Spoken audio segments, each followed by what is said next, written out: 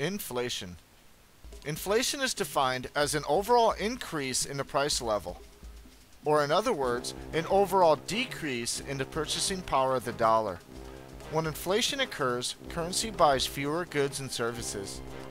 The most accepted tool used to gauge the level of inflation is the Consumer Price Index, or CPI. The Consumer Price Index is a basket of about 400 commonly purchased goods and services that is used to represent overall consumption.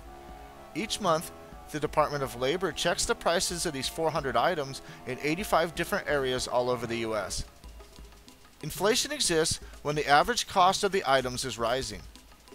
If the average cost of these items remains the same, there is no inflation, even though most likely the prices went up on some of the items, while the prices went down on others.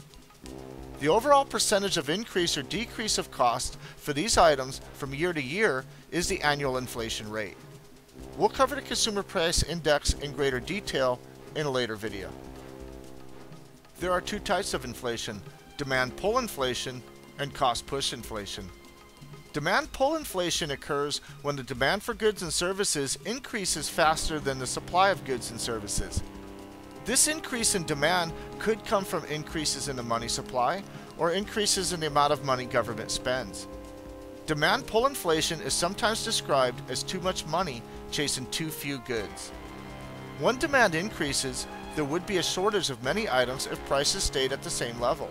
However, prices will not stay at the same level. When there's a shortage of something, the price on that item will rise until it hits an equilibrium. This causes a rise in the overall average of prices. Cost push inflation happens when there is an increase in the cost to produce goods and services. These increased production costs could be increases in the cost of raw materials, energy, or any other item used in production. They also could be increases in wages. This is sometimes referred to as wage push inflation or the price-wage spiral.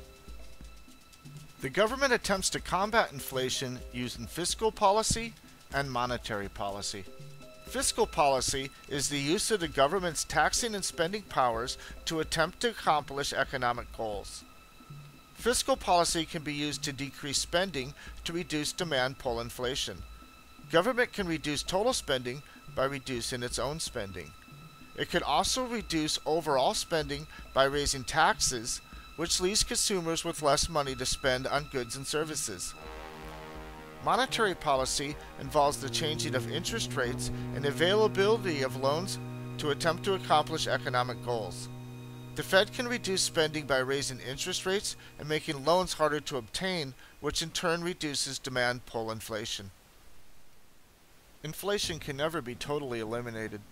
Furthermore, efforts to reduce inflation tends to cause unemployment, just like efforts to reduce unemployment tends to cause inflation.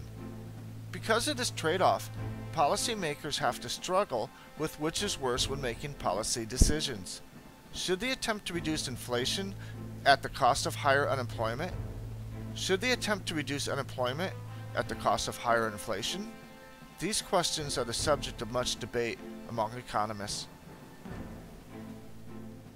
And while these policies might work good in theory, it's safe to argue that they're not as effective as one might hope. There are some other terms worth mentioning briefly. The first is deflation. Deflation is defined as the general drop in the price level, or to put it another way, an increase in the purchasing power of the dollar. Deflation occurs during recessions when the GDP is declining. Because of the decline in demand, sellers must reduce their prices to attract buyers, which causes an overall price decrease, also known as deflation. The next term worth mentioning is stagflation. Stagflation occurs when there is slow economic growth, known as stagnation. At the same time, there is inflation. So the economy is doing poorly, meaning that spending is down, which should be causing prices to drop, like in deflation.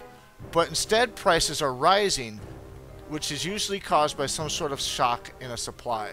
For instance, an example of stagflation was in the 1970s when oil prices rose during a recession. The last term to discuss is hyperinflation. Hyperinflation is inflation that is extremely high or out of control. During hyperinflation, prices rise so fast in a country that a currency loses its value. As you can see here, a girl putting currency into a furnace to burn for heat, as the currency would actually provide more heat being burned than the wood it could provide. There is much debate as to the cause of hyperinflation, but most theories point to a very large increase in the money supply. There have been many cases of hyperinflation throughout the last 100 years, including currently in Zimbabwe, where the present inflation rate is over 10 million%. Looking at the exchange rate between the Zimbabwe dollar and the American dollar, about 9 years ago, one American dollar bought 100 Zimbabwe dollars. Now it buys 1 trillion times 1 trillion Zimbabwe dollars. So that concludes the section on inflation. By now you should have a thorough understanding of supply and demand, the gross domestic product, unemployment, inflation, and what role the federal government takes in trying to combat inflation and unemployment.